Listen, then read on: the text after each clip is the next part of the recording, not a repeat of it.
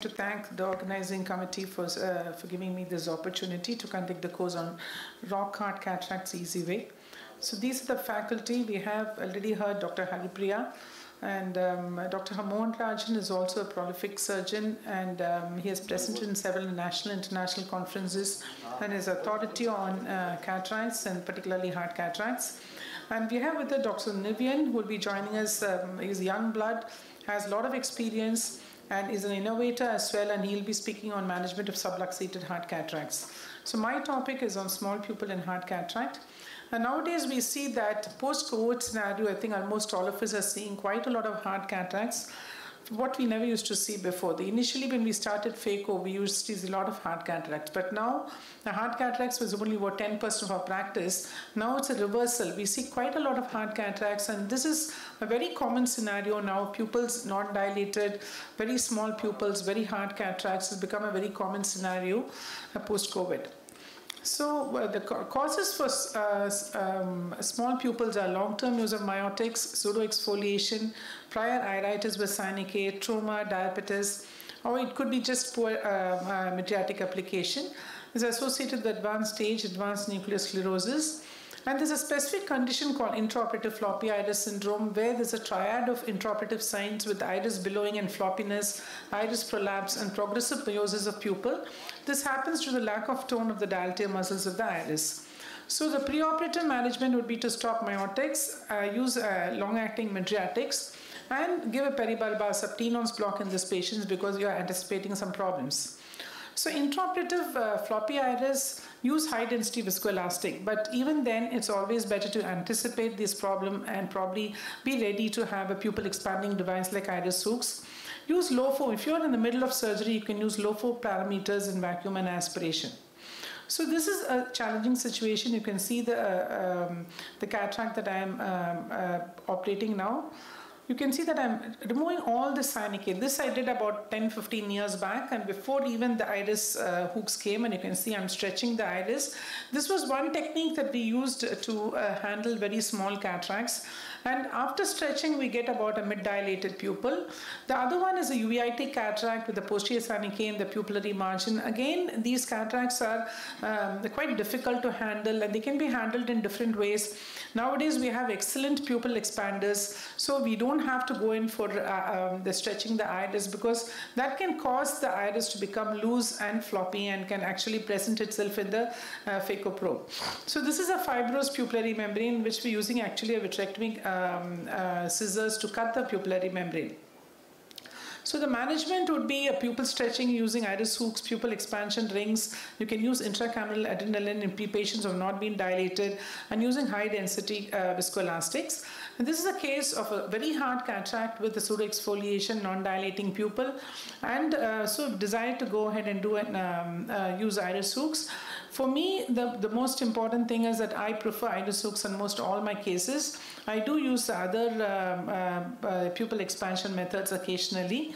So we have made 4 reports. There are people who use 5 iris hooks also, but 4 is actually quite sufficient. Less than that may be difficult to operate. So now with the 4 iris hooks inserted, you've got a nice large square pupil. Now you can make a side port and inject a very high density viscoelastic, because you want to stain these capsules. It's very important that you stain these capsules. If you use HPMC, you cannot stain the capsule. So I've used a high density viscoelastic, and I'm staining the capsule using trypan blue, and then going ahead with the rexes.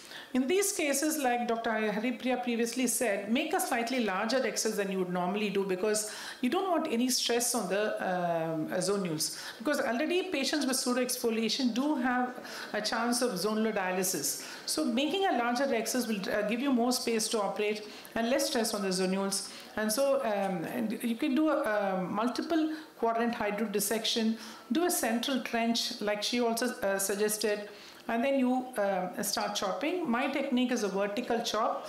This is what I do in almost all the cases. So you've got a nice hold, and then you chop. You can see that the chop doesn't go through, so you have to keep on doing the lateral separation till you get to see the bottom. So here you can see that I'm chopping. So do a little bit more lateral separation, go all round, till you separate the central hard nucleus core. Once you've separated the central hard nucleus, and till the time you just go around and make multiple chops.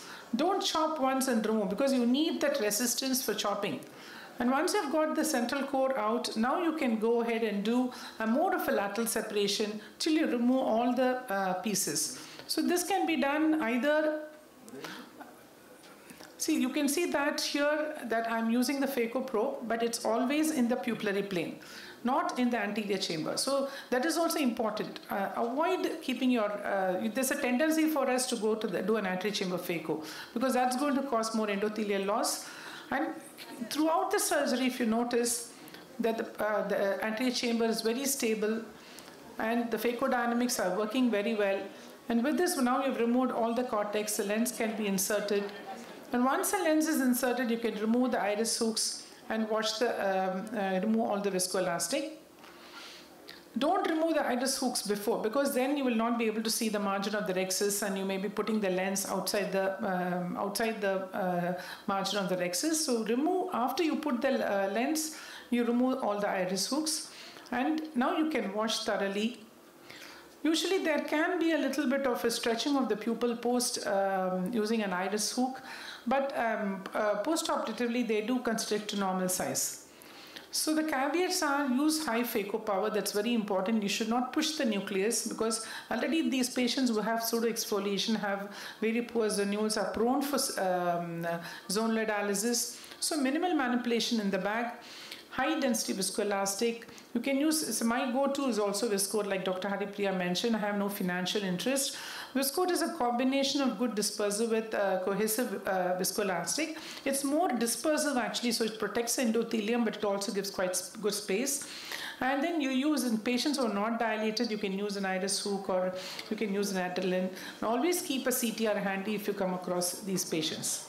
So this is another case which I'm going to show you, just to show that you can do these cases without any pupil expanding devices if you use the correct parameters.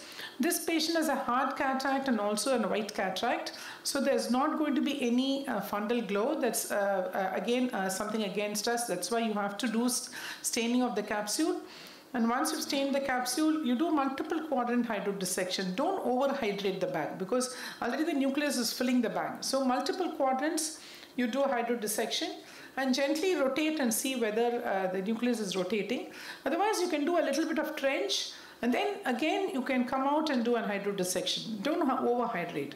So here I'm again creating a central trench and I'm using a very large sharp chopper. And the sharp chopper helps because it helps us to cleave the nucleus. And once you've done, you see, you can do a multiple quadrant chopping.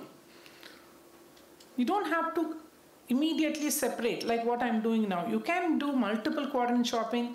You remove the central nucleus core.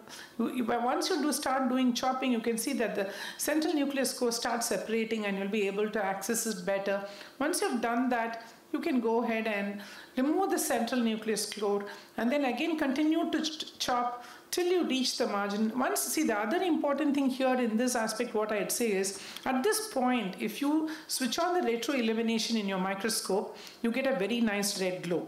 So that allows you to understand the depth to which way you're operating. So here, this is one of my very old videos. I've not done that. But nowadays, the most important thing I do is, beyond this stage, you switch on the retro-illumination. So that gives you a very nice glow. So you know your PC is protected. You know there is no PCR. Your reflex is very good. And it also helps you to know where exactly your rhexis margin is. Because sometimes even if you stain, sometimes these stains do fade away. And it gives you a more control over the surgery. See, throughout, what I want to emphasize in this case, you see that the pupil size has not gone down in spite of doing quite extensive chopping. And that is a trick, because you can operate on any size pupil, provided you understand the phaco-dynamics. Do not touch the pupils at all. Do not overinflate, and also don't make too much of fluctuations in the anterior chamber. That is one cause for the pupil to go down. Otherwise, the pupil can remain like this. The other reason, of course, is what you cannot avoid is in IFIS, that is floppy iris syndrome, where even in the middle of surgery, sometimes you have to convert and use a iris hook or some pupil expanders. So the next case I'm going to show you is a Malugan ring. Malugan ring is made of polypropylene. It has 4 scrolls, something like the tip of a safety pin, and it engages the pupillary margins very atraumatically. It can be, it is introduced, it's preloaded and can be introduced through the main port. See here I'm giving some good viscoelastic. This is the preloaded Malugan ring. You can see the scrolls. These scrolls catch on to the iris margin. And there are 4 scrolls. You can just inject them and then you can even place them after the injection. You don't have to do it in one go. So you just gently make sure the scrolls act like a paper clip. So they just clip on to the iris. And once you've injected completely, you will get a nice round pupil. So you don't get a square pupil, but you get a nice round pupil. So this iris is a little bit more rigid.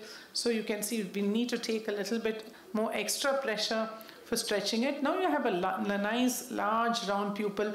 Once you have a large round pupil, there is no problem at all. It's just go ahead with a regular surgery. You can do whatever surgery technique that you're used to in case of hard cataracts, and the procedure will be completed. So the main issue here is the pupil. So that is what I'm stressing on.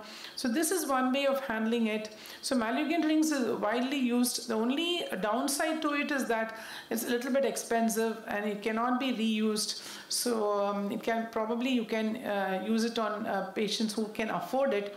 But iris hooks are not so expensive. There are versions where you can sterilize them and reuse it. And so that works out better in most cases. But this is one excellent technique and which is very atraumatic to the pupil and does not produce any change in the pupil size throughout the surgery. And then once you go ahead, it doesn't cause any change in the pharmacodynamics as well.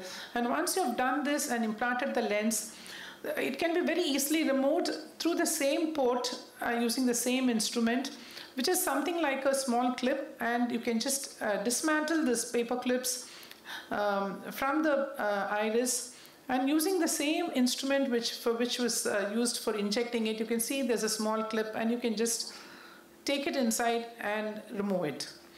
So coming to the next surgery, this is one of the Indian innovations. It's called as BX. And it's a BX pupil expander. Is very similar. It's called as HEX because it's got hexagonal shape, and Bhattacharjee is the one who did it. So I just want to show you the different, you can see how it looks. So it has got a broad portion as well as multiple tabs, and see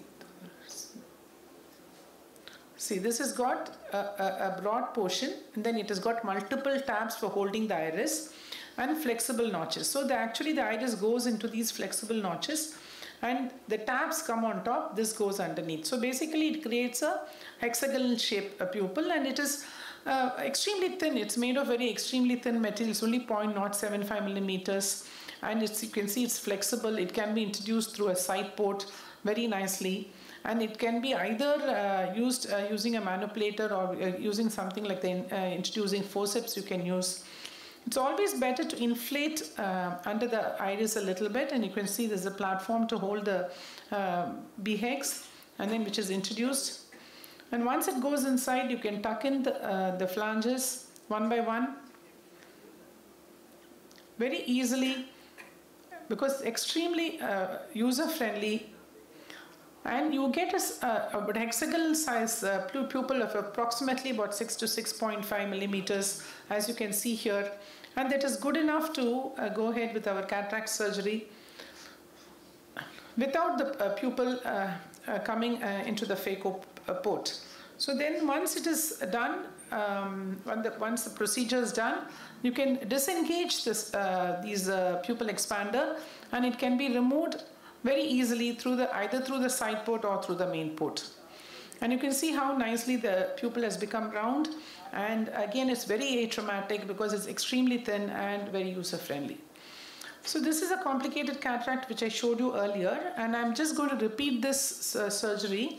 Only thing I'm going to complete the surgery. I just showed you how it's been expanded. So So this is, I'm using a second instrument rod to release all the posterior synechiae. And even now you can stretch. Suppose you have come across a situation where you are not having any pupil expanders. You can stretch, but make sure you don't stretch in the direction of the main wound, because that's the area where the iris becomes very weak. And when you're doing the phaco, make sure that even if you go close to the iris, your port is pointing down and not towards the iris, because then the iris is already floppy, it's going to press into the port. See, you see, I'm doing a chopping technique, but my port is pointing slightly down and it's embedded in the nucleus. So no way the iris can present into the port. So that is a very important trick you learn in case of floppy iris. And use a slow motion phaco. You don't have to really rush and do these things. And keep filling up the anterior chamber with viscoelastic, because that helps to keep the pupil a little bit away and gives you a good control over the whole surgery. And then you can go ahead with the lens implantation. So this, so again, coming to hard cataracts, myotic pupil, the size of the pupil, like I told you, is very relative. It depends upon the surgeon's skill and also the iris tissue properties. The iris is very rigid. Like the first case I showed you, you can go ahead and do it without any pupil expansion. But if it is something like a floppy iris, then you're sure you're going to get into trouble. So depending on that, you can decide whether you want to use a pupil expander or not. And also decide on what is the other comorbidities a patient has, and then go ahead and use a pupil expander. So this is again a very small video showing how you can do a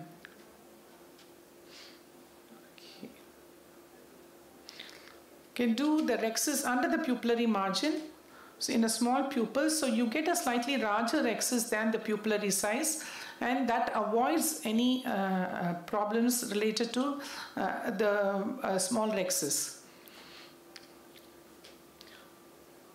So you can see it's just right under the pupillary margin. So it gives us very good access to the nuclear material without any stress on the zonules.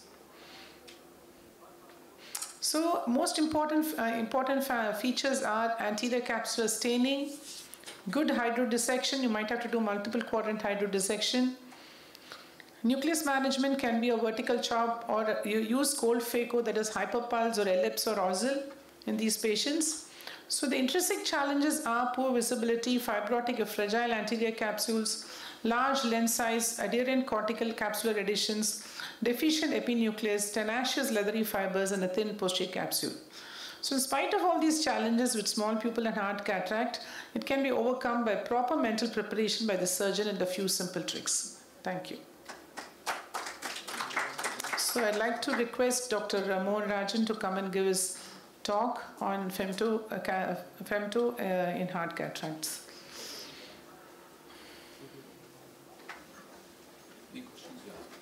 Any questions?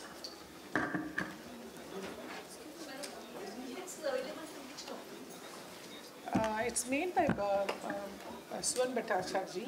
No, it's available. I don't know which company it's. Indian company only is making. Jojo Surgical. Okay. Jojo Surgical. He sent over a batch of them, so that's why. No, Jojo Surgical. It's only 1,500 rupees. It's very useful.